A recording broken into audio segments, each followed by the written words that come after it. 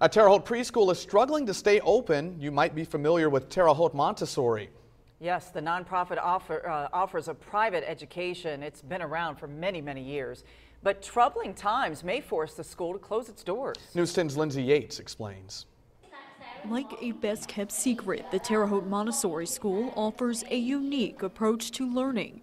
It's been practiced here for more than 40 years. They use a very hands-on application to help teach the kids the skills. It's a very independent, child-driven program. One that attracts parents like Jay and Marcy.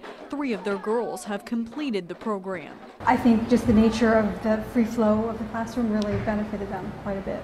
Also a plus, the classroom sizes. They've always been small, but this year it's not by choice. We can handle up to about 16 to 18 kids. Our level right now is 11. We have 11 enrolled in the school. And all of those students are part-time. The sharp decrease is being attributed to additions at Vigo County schools, such as new programs like free pre-K classes. It's kind of a sad thought, you know, if the numbers don't change, then definitely the school will have to close. Disheartening news for parents who are now scrambling to spread the word. When you come in, you can see that they are very much engaged.